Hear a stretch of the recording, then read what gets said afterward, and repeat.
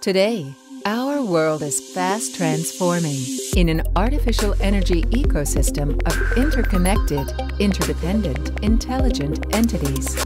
Renewable resources are the foundation on which we have to build our future, and new apparatus are now available, helping us in reaching ambitious targets such as storage systems, electric cars, and information and communication technologies. ICT is a key driver of innovation, enabling services and applications without loading people with complex decisions, all while storage and electric cars can be managed in order to balance the system. Within this scenario is the AlpStore project, developed to address the central issue of renewable energy supply.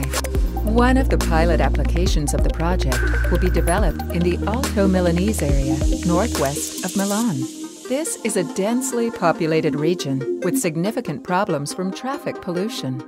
In the VPS model, an energy aggregator gathers a portfolio of smaller generators, loads, and regulating resources, and operates them as a unified and flexible resource. VPSs are designed to maximize asset owners' profits while also balancing the grid.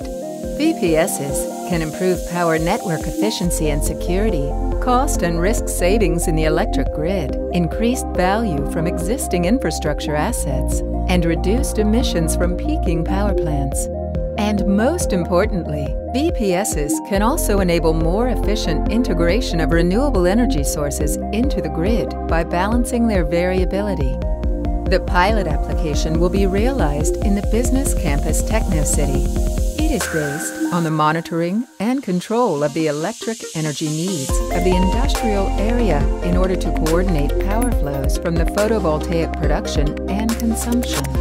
Starting from this existing scenario, a new e-car charging point and stationary storage apparatus will be installed in order to provide ancillary services to the main grid.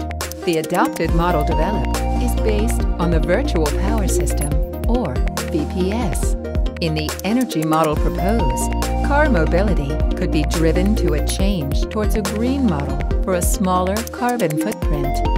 A new architecture will be tested based on software located at the Fleet Control Center and remote sensors installed on board. EVs guide the vehicles while attempting to optimize recharging and the use of fleet cars and stations.